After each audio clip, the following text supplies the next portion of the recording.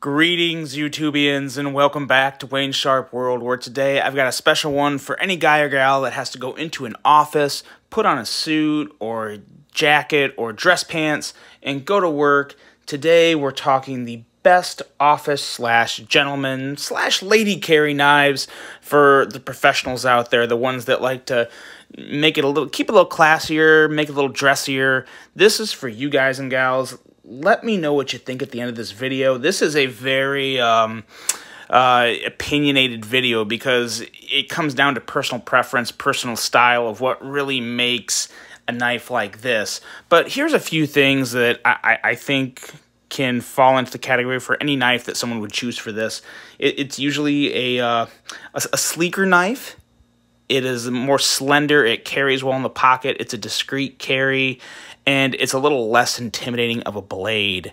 I think everyone outside of the knife world looks at knives, and sometimes they look a little, stabby, or something that a bad guy would carry. The way they're kind of depicted in movies and whatnot. So these knives kind of take a few steps back from that idea, and are just more of a friendlier looking tool, I guess. There's a million different ways to describe a gentleman or office carry knife, but that's just a few of them. Those are going to factor into this, and I'm just going to get right into it. I'm going to list these off. These are in no particular order. These are just all the best examples I have of them, and I think there's some really, really good ones. So again, like I said, let me know what you think at the end of this video. I'm going to get these out of the way, my stickers and magnets that are available on my Etsy shop. I will link that in the video, the description of the video below, and let's go. I'm going to start off with the knife that I gave the Best Office/Gentleman's Carry Award for 2022, and that is none other than the Finch Model 1929. Now, there's a lot of things that kind of go into this knife that make it, in my opinion, one of the best examples of a gentleman's knife you can get today. This is a smaller knife with about I want to say a 2.5, maybe 2.6 inch blade. It has a very modern, non-aggressive look. It also has some nice carbon fiber, and the overall design of it, it almost looks like a traditional, but it's not. It obviously has its flipper tab, and it has very good action at that. Flies right out. Just a very kind of a throwback design, I guess. Has some nice 154 cm steel that'll be easy to resharpen, and a nice clip that is not shiny. This is a kind of a blasted clip, so it won't pop too much in your pocket. It also carries relatively low. I carry this knife a lot because it really does. It only sits about that high in your pocket, and it's kind of the black helps it blend in with blue jeans or black pants. It's a very nice option that is kind of everything I listed. It's a smaller, less aggressive looking knife with still a very, very useful, very nice clip point blade and quality materials to go along with it. That is the Finch Model 1929.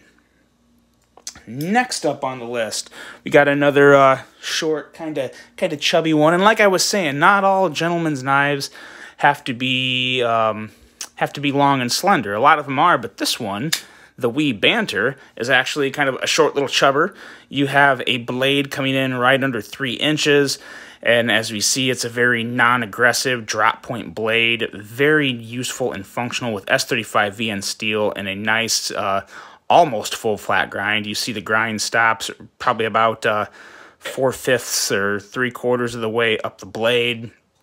Makes it a nice little daily EDC knife, and the ergos are surprisingly good on this. It's a full 4-finger grip, and it has some nice jimping up here just above the thumb studs, and it feels surprisingly good in hand. Another thing this knife has that I really love that makes it a great discreet carry is it has what I call a perfect pocket clip. It is a deep carry clip with a recessed clip and recessed screws, fully flush with the scale of the knife, and it carries completely in the pocket. This knife pretty much disappears in the pocket. All you're going to see is the clip, and the Banter here being the name of it from Ben Peterson, formerly of Blade HQ. After he left Blade HQ, he set out and designed this knife with WE.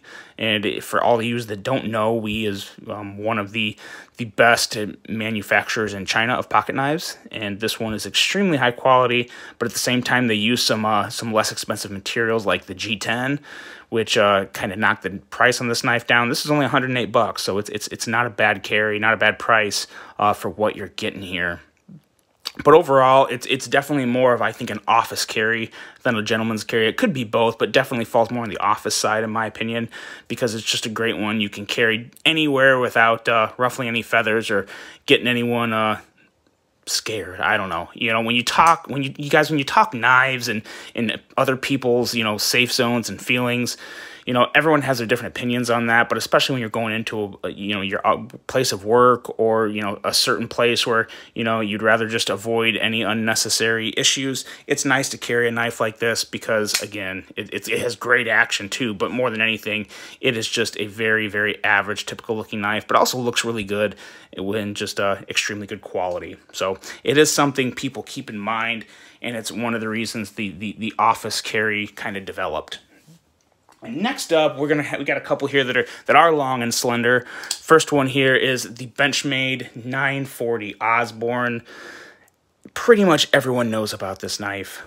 It is just, in my opinion, it is one of the best knives, easily one of the best knives Benchmade has ever made, and it's definitely up there. I don't have this one in my top 15 EDCs of all time, but this is easily probably in the top 20, 25.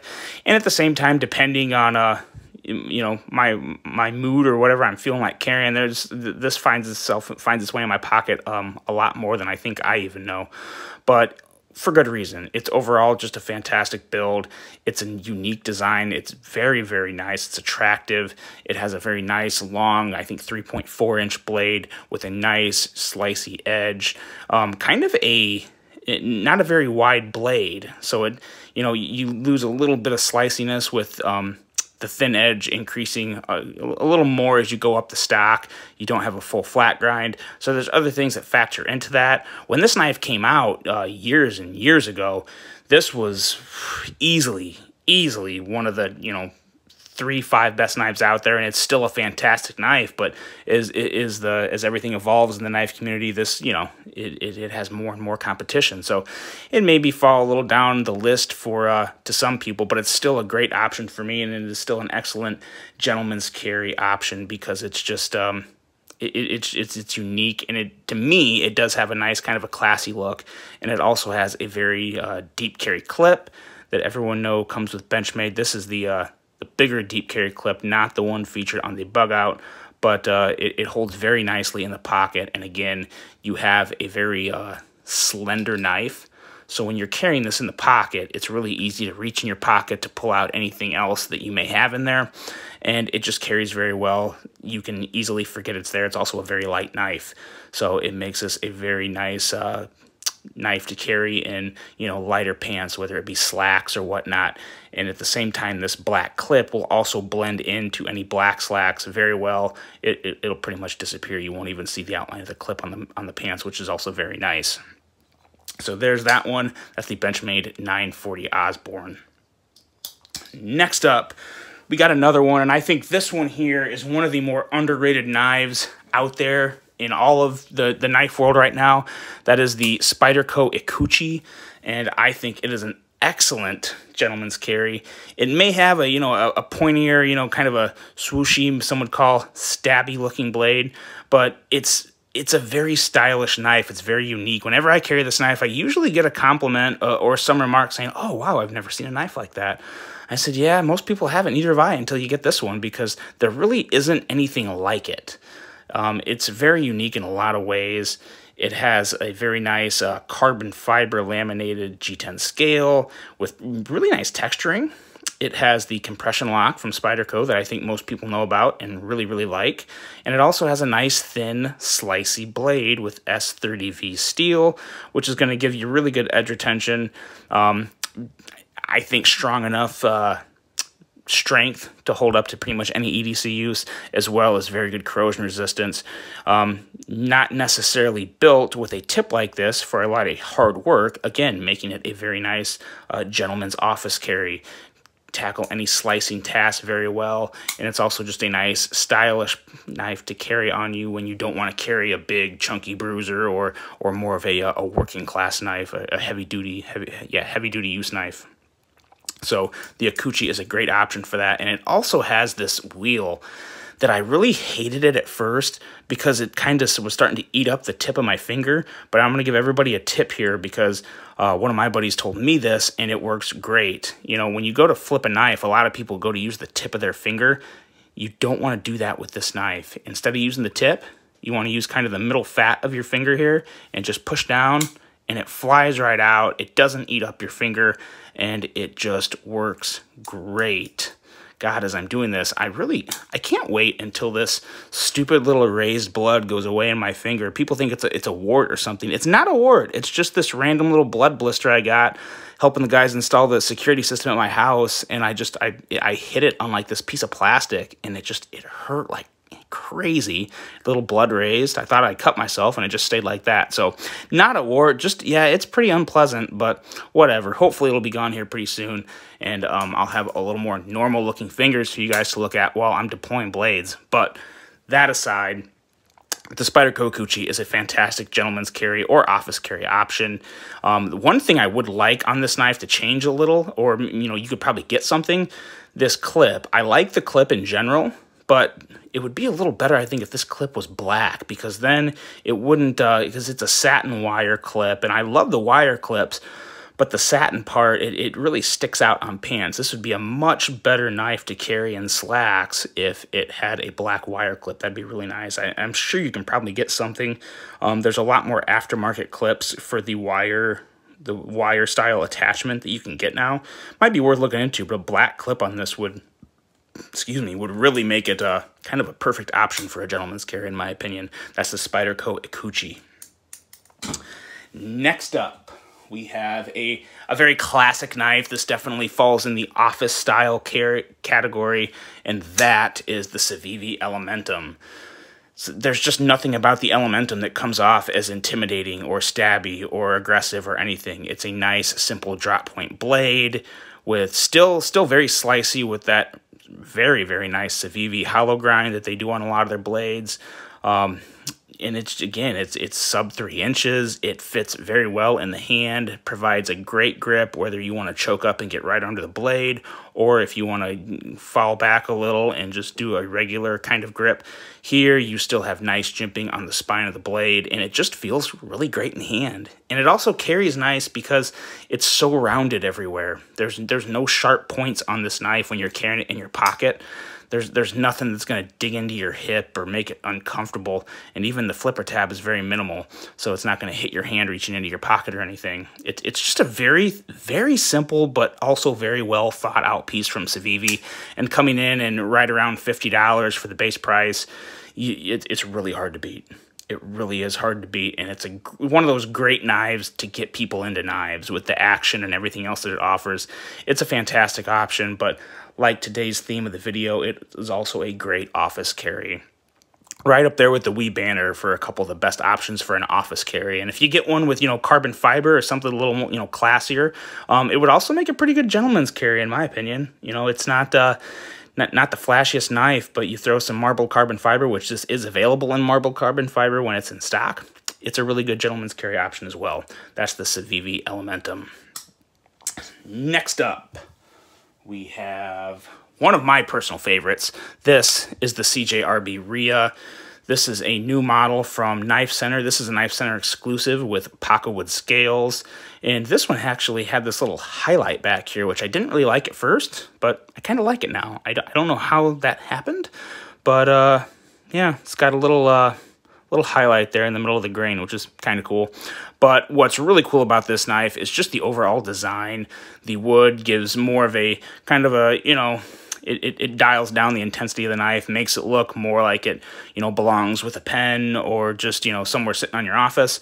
And at the same time, this pocket clip here, tell you what, you put this in the pocket of your jeans or dress pants or wherever you're carrying this in, and it looks like a pen because it only sticks up about this much. And for all anyone else knows, this is a pen in your pocket because this is, yeah, it basically just looks like a pen clip. And it's still a very nice pocket clip. I believe this is titanium, if I remember right.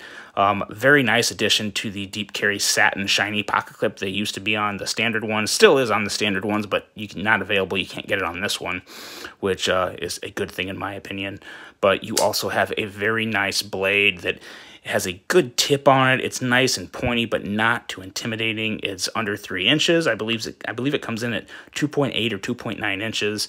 So just a very nice length of a blade, and also a very nice blade design. You have a real functional tip that it's great for draw cuts, but at the same time you have a lot of belly to work with that will come in handy for all sorts of other, light EDC tasks. It really is a great option.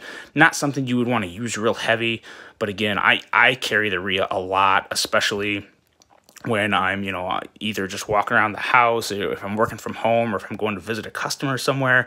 It's a nice little one to have in the pocket because it doesn't take up too much space. And again, it's not, it doesn't really identify as a knife in your pocket, which I think is very important for any type of office carry or gentleman's carry. At least it is to me. So that's the CJRB Ria, and that is a really good option in my opinion. Next up, we do have one a little more on the aggressive side, but my reasoning, I think everyone will know. This is the Ferrum Forged Stinger, and if you saw my full review on this knife, I referred to it as the tactical gentleman's carry. And this is my thing. So, there's some guys that just, they just don't care. They want to keep their own style, keep their own their own little niche to them, and they don't want to, change to conform to anyone else's, ideals or rules. And I got no problem with that. And I think this knife is a great option for that because you still have that aggressive look, you have great quality, you have amazing action, and I think just a design that is just, it's a stunner in my opinion. It's a fantastic design from Ferrum Forge. Also has those awesome Ferrum Forge ergos to where it just becomes part of your hand. Big fan of that. And you also have an extremely nice, another perfect deep carry pocket clip, recessed screw, recessed clip. Another one that pretty much, for all intensive purposes, disappears in your pocket, but you're going to see just a little left. But again, it keeps, it still has that tactical look to it. But at the same time, I think it does have a little bit of a sassy class with it. It's a really good option for someone that wants to keep the tactical vibe going, but at the same time, kind of kick the classy notch up a little. And I really like that in the Ferrum Forged Stinger. I think it's a great option. It's an extremely popular knife. One of the few knives on this list that may be hard to find at the moment. I don't even know if you can find it. You'd have to probably look on Reddit or somewhere on the secondary market to get it. But it's definitely worth chasing after, in my opinion, because the action, quality, and overall appearance of the knife is really good. That's the Ferrum Forged Stinger. Next up, we got 4 more for you. And this is another one of my favorites. This is the Civivi Elementum. This is a very nice, light front flipper. For any new followers I have, any new subscribers, I kind of have a thing for front flippers. I think they're just awesome. It's probably my favorite way to deploy a knife, right ahead of a Spidey flick, and they're fun. They're fun, and there's something about front flipping, or kind of this thing here. In the knife community, it's called the reach around. Keep your minds out of the gutters, people. But it's just kind of fun. I think it's a classier way to open up a knife. I might be crazy, but there's just something about just a front flipper. The blade flips out a little faster. Kind of looks like the blade just appears there. I think it's cool. And I think this knife is made even a little cooler with the Damascus. And I may have called this the Civivi Elementum. This is the Civivi McKenna. I have a really bad habit of calling the Civivi McKenna, which is what this is, the Civivi Elementum, which you saw earlier in the video. I don't know how that started, but I just started doing it one day, and sometimes I catch myself midway and sometimes I don't. It's starting to become annoying because it's one of my favorite knives, and I tell people it's one of my favorite knives, and then I can't even remember the name of it, and it kind of makes me look like an idiot. But this is the Civivi McKenna, and again, it's just a great piece. It's designed by Elijah Isham, one of my more favorite knife designers. It has surprisingly good or great ergos. Good, great, somewhere in between good and great. but they don't bother me one bit. A nice deep carry clip. It still leaves a little bit of the knife up, so it's not true deep carry, but it does carry very well in the pocket because it is slim. It's also rather small with the blade length coming in, I believe, 2.875 inches. And again, you put this in your pocket, you have nothing that's going to hit your hand as you're reaching in. Very well thought out design from Elijah. Most of his designs are. They're usually very unique looking and attractive, and this is no exception. And again, it doesn't have a super intimidating blade, but also a very unique looking blade, and the Damascus just kind of makes it pop a little more, I think, making it a very excellent gentleman's carry option. That's the Civivi McKenna. Next up, another one of my favorites, and this one is a little bigger. It's still a front flipper. It's the Kizer Genie. And I've raved about this knife for quite a while. I still think it's one of the more underrated knives out there. It's getting a little harder to find with the carbon fiber scales, which I do think make it a little better than the titanium. Just mainly for weight and overall kind of weight dispersion when you're holding it in hand. It does feel a lot nicer with a considerably lighter scale, but the blade flies out, has a very nice, unique Tonto style blade. A nice thumb hole, which gives you the option to Spidey flick it open. And it's just, again, it carries very well in the pocket. I can't say I love this pocket clip, but the one thing I do like about the pocket clip is that it is blasted. It's not a satin finish, so it doesn't pop, it doesn't show quite as much in your pocket. And again, it just carries well. It carries deep enough to where you don't see a whole lot of the knife sticking out there. Again, that's something some people don't worry about, but it is something that some people do keep in mind when they're carrying a knife around certain people or groups or places. So it is worth mentioning in this video.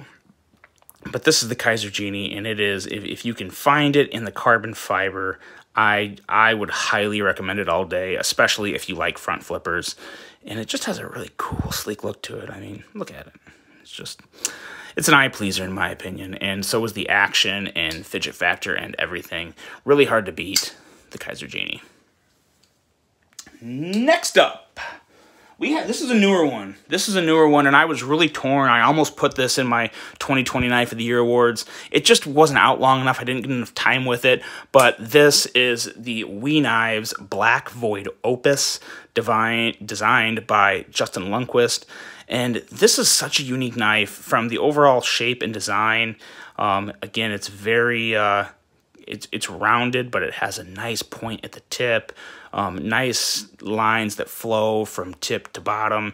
And you have a really unique grind on this. You have a chisel grind. So on this side here, you have kind of just a regular flat grind on this side. And you see where the grind ends right here with this grind line. But then you go to the other side, and this swedge is a little deceiving because this is a swedge going into the top of the spine, but what you have right here, it's fully flat. It's a flat grind, so you combine this flat side with this flat grind, and you come up with a chisel grind, and that's better to see when you're looking at it from this point of view.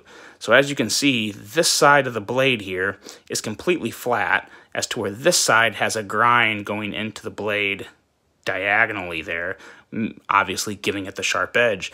There's some advantages to a chisel grind. I don't want to get into too much of it because that would take a long. We're already at 23 minutes. But a chisel grind is just a very unique grind for a knife, and the knife is just as functional as any other knife. Some people prefer a chisel grind. They think they cut better. The jury is still out on that for me, but it doesn't take away from the fact that I really love the design of this knife. I love the fact that the flat ground side, or the chisel side of the knife, is on the show side. I think that makes it look a lot better. I think if this grind was on the show side of the knife, it would look a little, wouldn't quite have the same appearance. It'd look a little off to me. But at the same time, that's the whole purpose of the chisel side, is always the side. Like, if you have to imagine yourself cutting something, you want the flat side closest to you and the ground part away for how it cuts in. That's also why it's on the same side as the clip. But again, I'm kind of getting off point here with this video. It's just a very sleek knife. It's all black. It would carry very discreetly in any pants, especially if they're black. It's a somewhat light knife. You would probably feel it in slacks, but again, it's not too bad. And when you're carrying it, a lot of it goes away in the pocket to where that's basically all that's sticking up, and you have a black clip that's going to blend in a lot better than a satin finished wire clip or other clips like you've seen. The action is just really good, and again, I don't think there's anything real intimidating about it. It's a smaller blade. Overall, a very, very well thought out design from Justin, a very unique design, and I think very suitable to be on this list of best office/gentleman carries. Last, but certainly not least, I think I saved the flashiest one for last, and that is none other than the Protech Newport with a specific finish. This is a gold rose coated finish on an S35 VN blade. Now, gold rose, it doesn't make this knife super expensive. This knife was like, I think, 220 bucks. It's a little hard to find because, you know, you guys know Protech does stuff, and sometimes little smaller batches, especially with their coated blades and whatnot. But I mean, come on, this is kind of like my wedding carry. When I go to a wedding, I almost always have this knife in my pocket because it's just super sleek. It's very, very fancy with the carbon fiber inlay and rose gold blade and button. And it's just, it's kind of a stunner. It's when you pull out and cut something and everyone's like, ooh, what is that? It's like, this is a Protech Newport. But no, it's just really nice. The only knock I have on it, but I just realized recently why this isn't that bad. So the pocket clip on this is stupid long, just really long. And it used to really annoy me. But then I really thought, I was holding it in my hand one day and I thought, you know what? I think I know why they did this. Look at that clip. Look at how it sits in my hand.